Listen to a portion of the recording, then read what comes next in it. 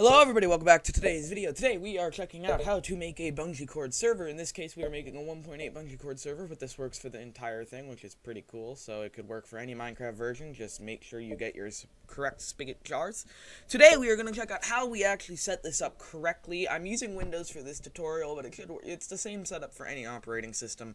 It's just different ways to get the jars and stuff. If you haven't looked at my BuildTools tutorial video on how to compile BuildTools, which is right here.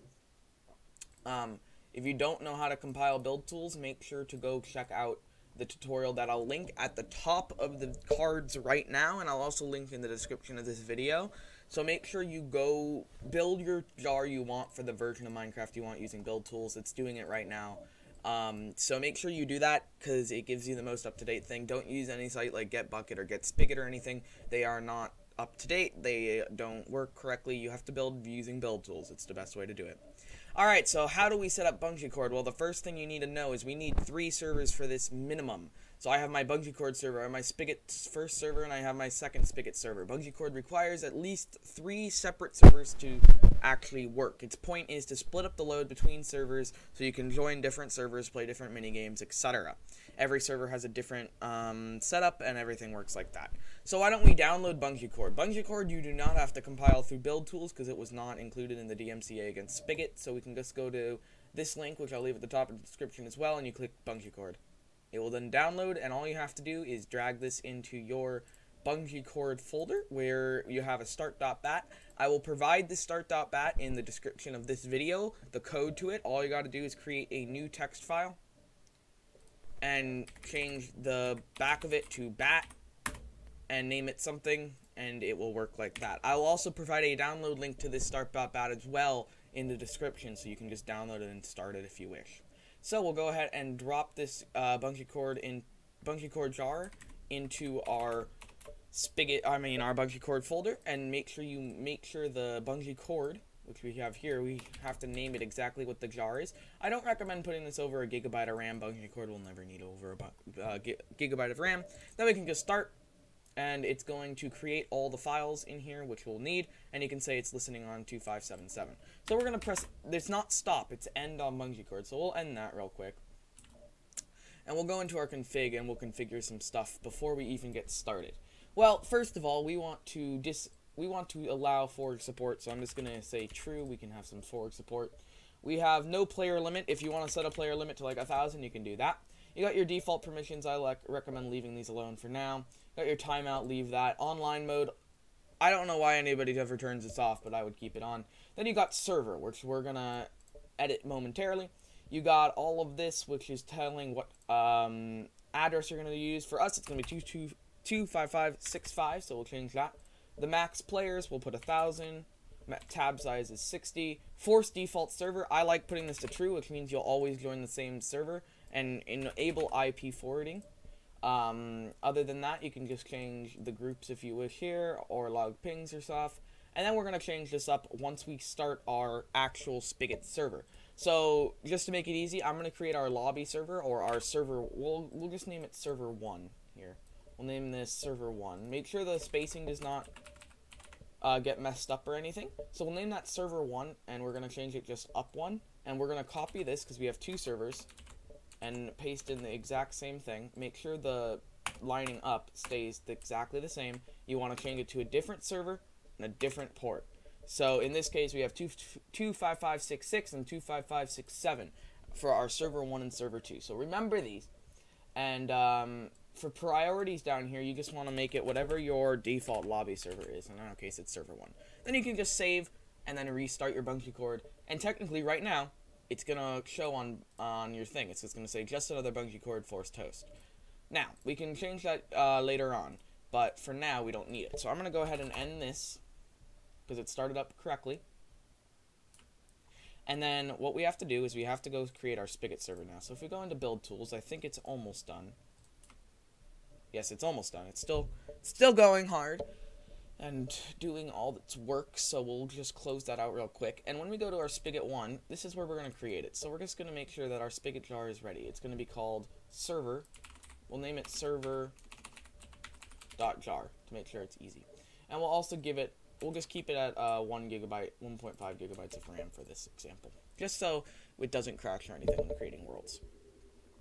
So once this finishes, I'll show you what we do next. We're going to drag it in here, and we're going to configure a few files before the server even works.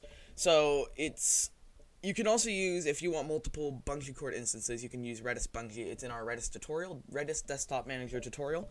I'll also leave a link to that in the description, but I don't recommend doing that if you're a beginner, because that's way harder to get set up, and it requires a lot more, and it's not needed for any networks that have more, like, less than 1,000 players. It's really not needed. So you don't really need to worry about that. Once you have this, you can just go ahead and close it out. You'll never need that again unless you want to upgrade Bungeecord, which it does at every Minecraft version, so I recommend upgrading quite a lot. So you can have as many Spigot servers under a Bungeecord instance as possible. You can have like 100 if you really want to, but I would recommend keeping it at a, I would keep it around, I've had a maximum of like 40 servers under one Bungeecord. It's a little excessive, but I have had that at points. So that is good. So, if you have any questions on how to do any of this stuff, remember to join our Discord, and I would be happy to help you. I'm just waiting for this pretty much to finish before we continue. So what I'm going to do is I'm going to pause the video, and I'll come back right when this is done, and we can continue from there.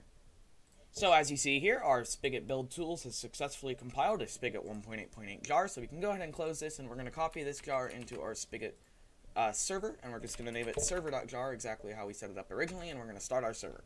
So this is for our first Spigot server. This is the first one that we're making, and it's going to say you got to agree to the Lula. So you're going to go ahead and click true on here, and you're going to go ahead and start up the server. And it's going to go ahead and load up for a moment, and it may take a second to generate the world, but we don't have to really worry about this yet. So, once this loads up, we're going to stop the server, and we're going to edit a few files that is going to allow us to connect it to a Bungeecord instance. So remember, if you want to do this with separate hosts on your, like if you have like 4 hosts, and you want to do it on different hosts, you are able to do that. Just make sure you set up the IPs correctly in the IP config file in Bungeecord, otherwise it will not work. So I will show you that in a moment. For this example, we're using localhost, so all our IPs are 0000 or whatever it is, or 127.0.0.1. So just make sure to keep that off. Now that it's started up, we can go ahead and stop the server.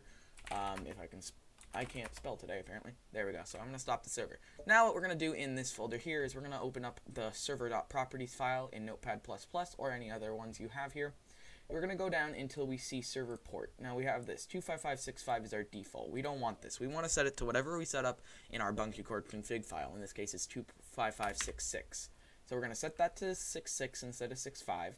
We're going to go down here where it says online mode true. We're going to turn that to false because online mode is now handled through Bungeecord only. And that is it for this file. You're going to save and close it. Now you're going to open up your spigot.yml file and edit it with a Notepad++ or a Notepad version you wish, and you're going to change Bungeecord from true to false here. From false to true. And then, if you wish, you can close out and go open up the bucket.yml file, and you can change connection throttle to -1. This will make it so it will not throttle you when switching servers inside. Then all you have to do is start up. You can now start up Bungeecord first, and then you can start up your Spigot server, and that's going to listen and connect when it's created successfully. Now, pretty much, we're going to do the exact same thing we just did in here. We're going to copy our jar, and we're going to name it server.jar, and we're going to switch our start.bat to say, instead of Spigot 1.8, it's going to start when it hits server.jar. We're going to start this up, do the exact same thing we just did, but we're going to change just the port.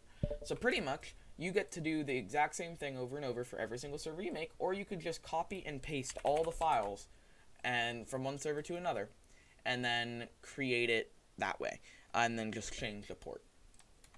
So you say it's failed to bind port. That's because we haven't actually changed the port. We have to open our server.property file again, change it from 25565 to 25567, like we've already put, set online mode to false, save, close. And then we can open up our spigot.yml just again, change Bungeecord, which is down here in this. It generates differently sometimes, so just ignore it. It will always be the same. And then go to our bucket and do the exact same thing we just did. Set it to -1, save. Then we'll go ahead and start up our Minecraft server again, and we can actually test if we can join the Bungeecord network. I talked a little quickly there, but it's exactly what we just did, so it's not that bad. So if we open up our Minecraft now, you can see we have the Bungeecord instance on localhost, or you can just type in localhost.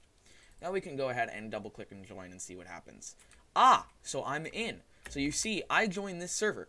I connected to the Bungeecord and it sent me to the default server of server-1. Now to confirm that we can join this server, all we have to do is type /server. And you can say you are currently connected to server 1, which is this server we started here. You may connect to the following server at this time, server 1, server 2. If I click to connect to server 2, I'm going to log in over here and log out over here, which means I am now connected to the second instance of the server. So this could be a server of like mini games or something, and then if you do server-1 again, /server, and then server-1, I'm back on the original server I was on. So you have successfully set up Bungeecord. If you have any questions on how to do this, please let us know by leaving them in the comments or the description or the Discord server, and I would be happy to help you. This is quite easy to set up if you know what you're doing, and I hope this tutorial has helped you out a little on how to do it. If you have any questions, again, leave them in the comments or join our Discord. There's a video coming out later this week on how to install like VIA version and stuff on Bungeecord, so those will be coming out later this week. Thank you so much for watching. My name is Noodles, and I'll see you in the next video. Goodbye.